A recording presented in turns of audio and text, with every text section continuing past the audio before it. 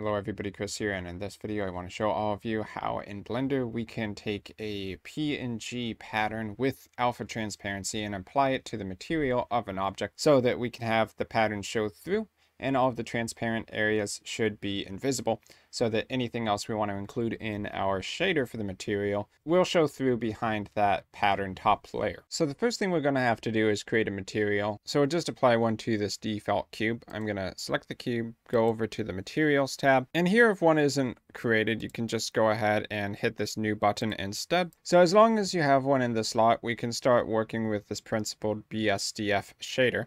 So I'm going to go over to the shading tab in Blender, and here we should see the node graph for this basic setup. So we have the shader right here, the final material output, and we need to plug the image texture into the base color. So in order to load the image as a texture into Blender, I'm going to hit Shift A, and we're going to go to search, and I'm going to look for image texture. Just type in image and it should show up. So here we need to locate a file on the computer to serve as the image texture.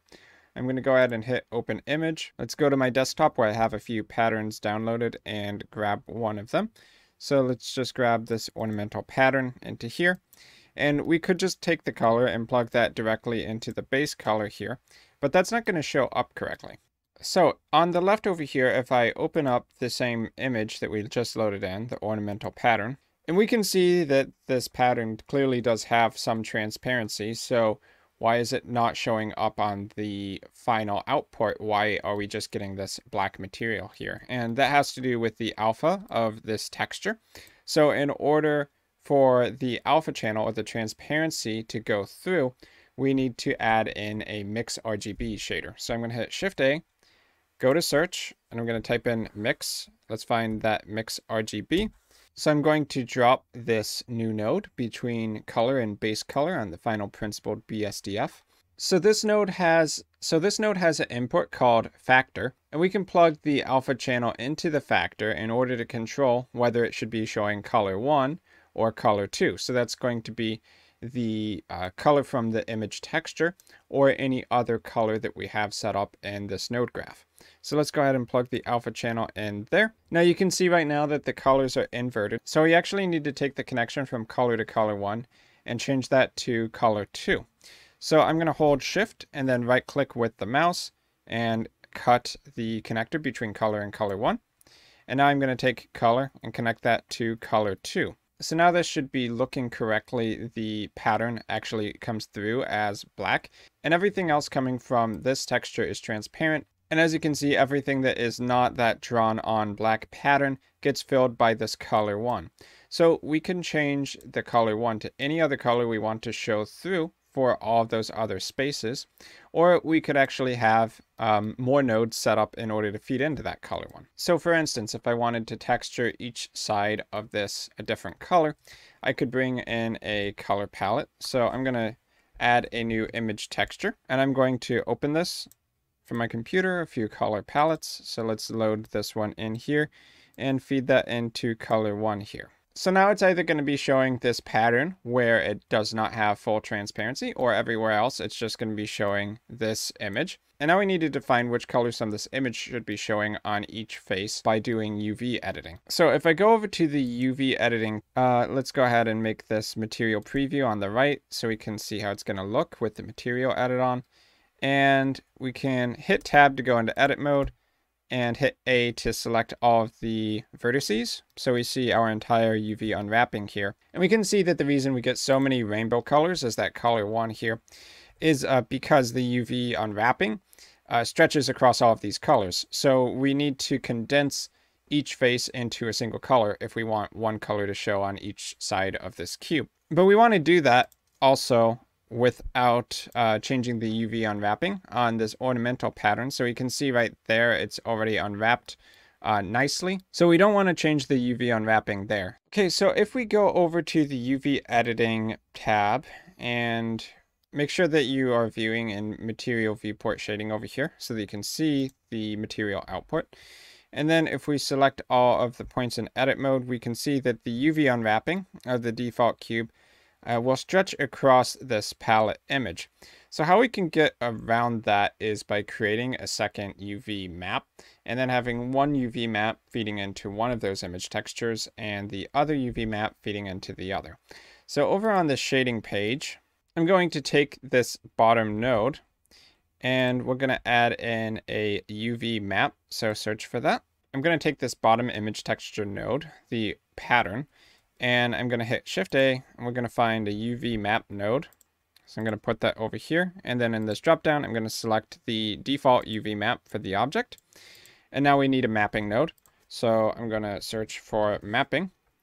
And now this UV is going to feed into the vector mapping, and then the vector is going to be the import for this ornamental pattern. So after it takes a second to load, we should see it's exactly the same, but now we know that this specific UV map is going to control the output for this pattern. So when we create another UV map and we use that for the other texture, changing the UV unwrapping for the underlying texture in order to have, let's say, one color on each face is not going to affect this pattern output, so we can have them both unwrapped individually. So let's go over to the UV editing page. On the right over here, with your cube selected, go to the object data properties and let's create a new UV map. So I'm going to want to show this UV map as the active render. We don't have any change because we haven't changed the unwrapping for the cube. So with all of the vertices selected, just select one and hit A to get all selected. Go over here to the left for the UV editor. Hit A to select everything, S to scale, and 0 to scale it down to a single point. And when we do that, you should see only one color on all of the faces at once. So we can hit G to move and then X to move it along the X-axis. And we can just move this over to any color we want to show for this cube or another object that happens to exist on this color palette. So with this UV map on the right in the object data, I'm going to double click it and I'll just call this palette UVs. And the first one, I guess I'll just call that base UV. So now we can continue working on this palette UVs. So we want each of the sides to be its own color. So I'm going to hit 3 to go into face select mode, left click on each of these faces. And then with that face selected over here in the UV editor window, you can hit G to grab and X to scale along the axis. And just change this to whatever color you want it to show on that face. So let's just make this one white. I'll select another face, left click to select it, G while within the UV editor to move it, and then X to make it move along the X axis. So let's move this over, I guess, to like that purple. Just do another color with this side, X to move it. Let's make it a green. Grab this side. Let's bring it all the way over here to the browns. And I guess this one as well. G to move it, X to move it along X, and let's put it on that color. So we have 6 different colors selected for the different faces of this object. And as we can see, the pattern stays the same on all of them because it's using its own UV map. It's using the original UV map, and this is going to be using the palette UVs. So to make sure that this never changes in the shader, let's go over to shading. And we need to do the same thing with the UV map and the mapping node up here for this color palette. So I'm going to select these, hit Shift D to duplicate, pull them up here, connect the vector from mapping to vector for the color palette image. And then we just need to change the color palette from UV map to palette UVs. And now we should see the material output correctly. So as you can see with that, when you have this mix node and you're feeding your pattern in, you don't have to have just one color be the other output for whatever's behind this pattern, but you can really set up nodes and have whatever you'd like there. You could even mix this part over with other image textures or procedural noise textures, stuff like that. But in a nutshell, that's how you can take PNG patterns, use them on your materials inside of Blender, and getting them to output as a layer on top of everything without necessarily affecting anything underneath it, so that you can just combine different elements on the same faces of your mesh. So I've been Chris. I hope all of you found this video helpful. Thanks for watching, and hopefully I'll see all of you in my future video content.